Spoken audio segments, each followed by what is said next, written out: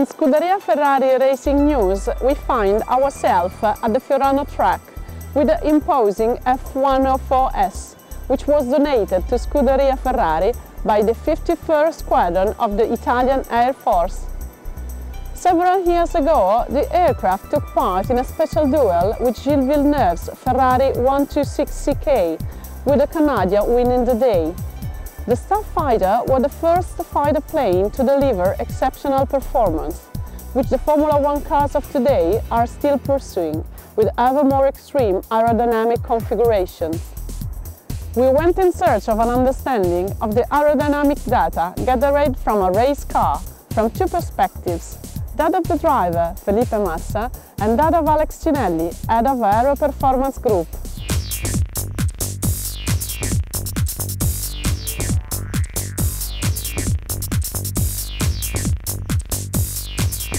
Well, aero test is a very different test compared to the normal day of testing on the track. So normally when you do aero test, you do in the very long straight, you know, which the corner is a little bit less of important, you know, compared to the test. And we always do consistent speed.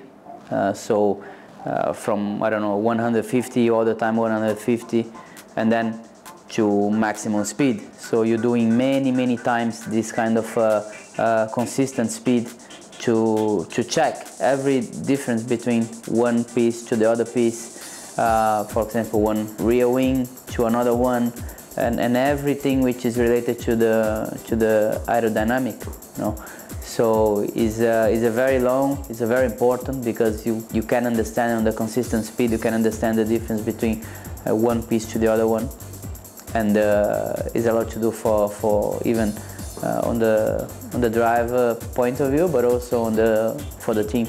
Very boring, because it's not a test. I mean, the driver loves to go in the track to drive on the limit, to have a comparison, to have the lap time, you know, to improve yourself looking the lap time, to improve yourself even looking the others, you know, to have the competition, you know, with the other cars, with the other teams, with yourself as well. So when you are in the aero test, nothing is important. The only important thing is to developing the car, is to looking for these pieces, which is very important. But the driver is not really a driver there. He's like a normal, for example, a normal road car driver, you know, because you just bring the car. So you're not using the car, you know, you're just bringing the car around just to see which is the best aerodynamic direction, actually. Aero test, because there in the simulator you're driving like you're doing the normal test. I mean, you have the lap time, so you're checking piece by piece, you're improving, you know, you see which direction is the best or is worst. So, and in the aero test, you're not really driving. I mean, you're just checking the difference between the pieces, and it's very boring. I mean, simulator is you're closing on the room, but which is not very nice. But anyway, you're leaving what you're leaving on the normal test.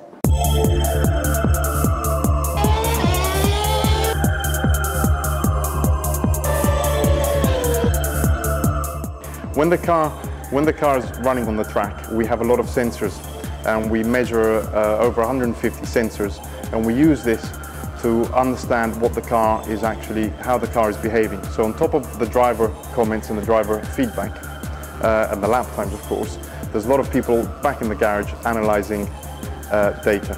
So to analyze this data, we've got to acquire it. So via all the sensors on the car and the telemetry systems, we measure all sorts of things like the pushrod load cell, so how much downforce the car is producing, the airspeed, the temperatures, the accelerations, the ride heights, what the suspension is doing, the temperatures for the engine. So basically every part of the car is looked at, and there's a group of people that look at each section of the car. So we've got obviously all the electronics people to make sure that the car is functioning properly, and we're acquiring all the data. And then we have the aerodynamicists, the engineers, the mechanical engineers, the race engineers, the engine guys, and we're all looking at data that's being acquired while the car is running. An aero map is basically a way of describing a measurement that we do on the track, that we basically don't do any normal running, so we stop what the driver normally, on a normal lap, the driver would tend to drive as fast as he can and try and push the car to the limit. On an aero map, we don't. During an aero mapping test, even on a Friday morning, for example, of a race weekend, what we do is we do specific maneuvers that allow us to make a more consistent and better measurement.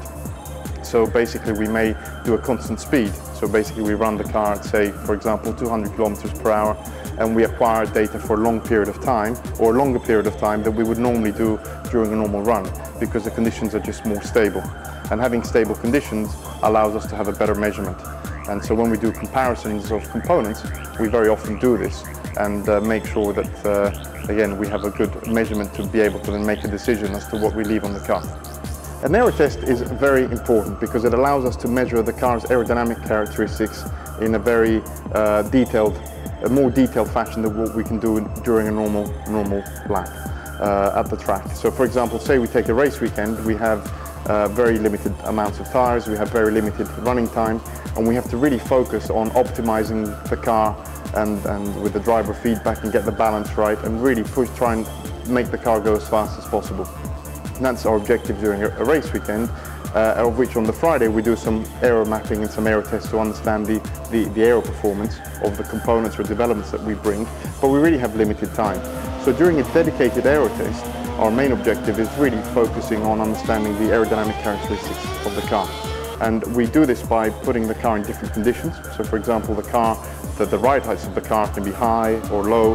We can have very different flap angles at the front or rear wing angles on the rear.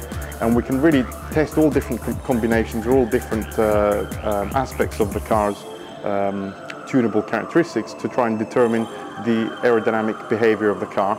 And we compare that to the wind tunnel and try and assess the correlation that I was mentioning earlier to understand differences. And at the same time, obviously during an aero test, we normally always bring new developments, and we try and assess whether these new developments work and make the car go faster, or if there's problems.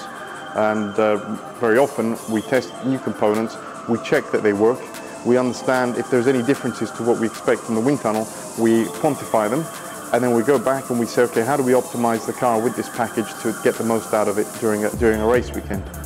So then we'll go on a Friday, we'll let the driver test it, we'll confirm that the performance is there, the car goes quicker, and then we leave it on the car and try and win the race. The weather conditions are very, very important, because obviously when it's raining, for example, or very, very windy, the measurements become very, very difficult. We have to remember that the car's aerodynamics are a function of the speed and the airspeed over the car.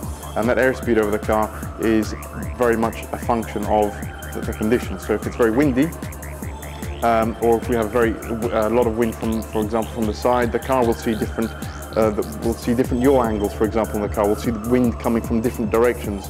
And normally when we have high wind, it's also very gusty, and we have wind coming from different directions. And so the measurement is very difficult, or more difficult, to have a consistent measurement. So, for example, you might test the same thing, and during different tests, you might measure different things because the conditions haven't been the same. So we have to be clever in accounting for these changing of conditions. Obviously, the more stable the conditions, the easier the measurement's going to be. Okay, very often we hear about terms like car efficiency and drag, and obviously many people sometimes get confused, but it's really quite simple. The Formula One car, a bit like a simple, if you consider, for example, an airplane has wings, and there's two fundamental forces that come at play. The faster you go, whether it's an airplane or Formula One car, the more downforce one generates with a car, or an upwards force for an airplane. So lift and downforce are the two terms, and it's a vertical force that either pushes, in the case of a car, pushes the car down. In terms of an airplane, it lifts the airplane up. And at the same time that these forces are generated, we also have the drag force. So that's basically a resistance, or basically to the forward direction. So it's a force that's pulling you back. and so that the more downforce you generate, the more drag you also generate. And this is just simple physics. And one of the balance between the two is basically the term efficiency. So the more downforce the car has and the less drag the car has, the more efficiency the car will have and the faster it will go. On specific aero tests might be boring because the driver just very often, for example, if we go to a straight line aero test, just goes up and down the whole day.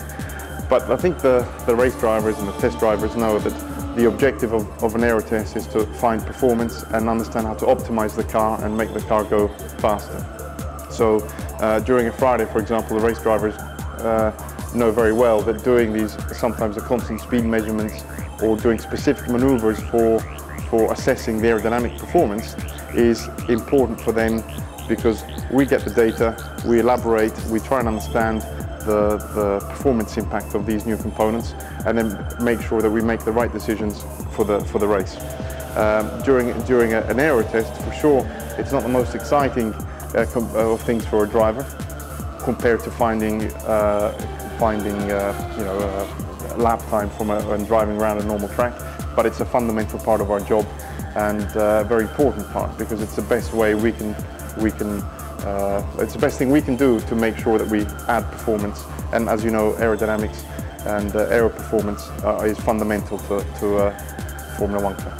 Very often when we do aero tests, you'll see what we call the roll hoop pitot, which is it's a device that allows us to measure the airspeed of the car in a different position to where we normally measure it. Normally, on the nose of the car, we have a pitot that measures the airspeed, and which is what we use normally during a Friday, or in fact during a normal race weekend.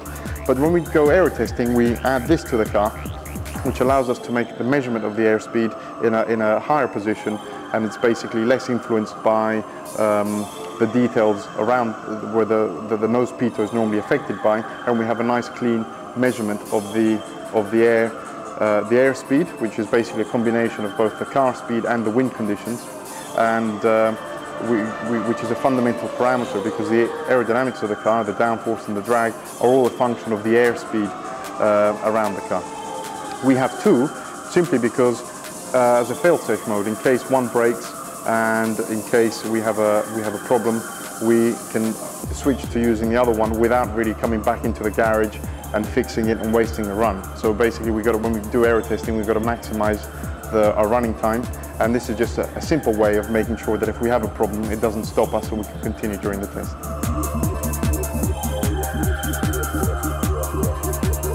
One of the things we do very often when we do aero tests, but also you'll see it also on a Friday running, perhaps during a race weekend, is what we call flow-vis. This is simply applying a paint with the special powder that leaves the trace of the direction of the flow and the state of the flow, so the boundary layer, and we try and understand the flow characteristics on the surface of the car. We apply this to the front wing, the rear wing, the diffuser, generally anywhere on the surface of the car, and it gives us a lot of information as to where the flow is going, and we do a lot of comparisons with the wind tunnel and the CFD data, and allows us to really understand the correlation and try and also give us an idea on the performance of the car, as the flow quality of the car is directly proportional to the performance of the car. So we really, it's a very useful tool that as aerodynamicists we try and do as much as possible. With the next test at Barcelona coming up soon, Felipe Massa assesses his first stint at the wheel of the new F2012 when he was testing at Jerez de la Frontera circuit.